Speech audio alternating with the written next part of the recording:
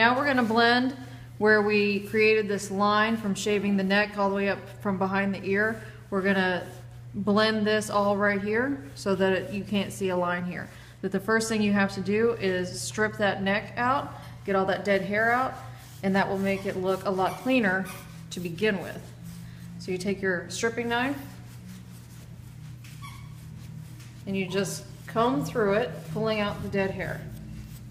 And it just comes out like that.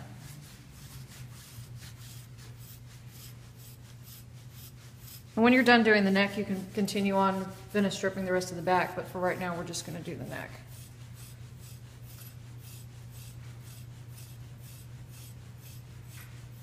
So you kind of have to pull the skin taut to really be able to strip it really well. And as you can see, a lot's coming out.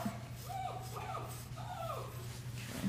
So once you've got it all stripped out, and pretty much with the Cocker Spaniel, I mean, you can strip for days and you can never be done. I mean, it just keeps coming.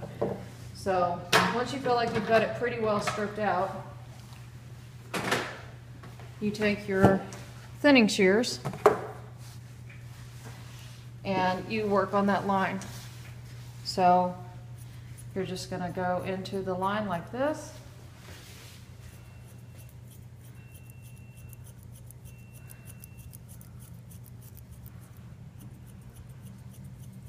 Make sure you blend it. You might have to pull the skin a little bit tight to really get it good. And you take your slicker. Every so often you just brush out what you just were trimming. And you just keep going until it's blended the way you want it to. Now where you stop blending depends on the dog and what you're trying to achieve. If it's a dog that's just in a pet trim, it really doesn't matter. You just want it to blend nicely. So I just go a little bit into where we were on the front.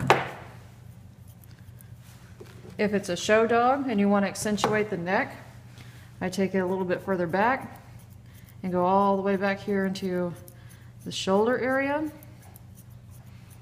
And that just gives the appearance of a really nice long neck. You can never have too long of a neck in the show ring. And anywhere that kind of sticks up, just kind of tip it off with your thinning shears. And this is where having really good thinning shears really comes into play. The sharper they are, the more teeth they have, the finer the thin will be. And it will all blend really pretty.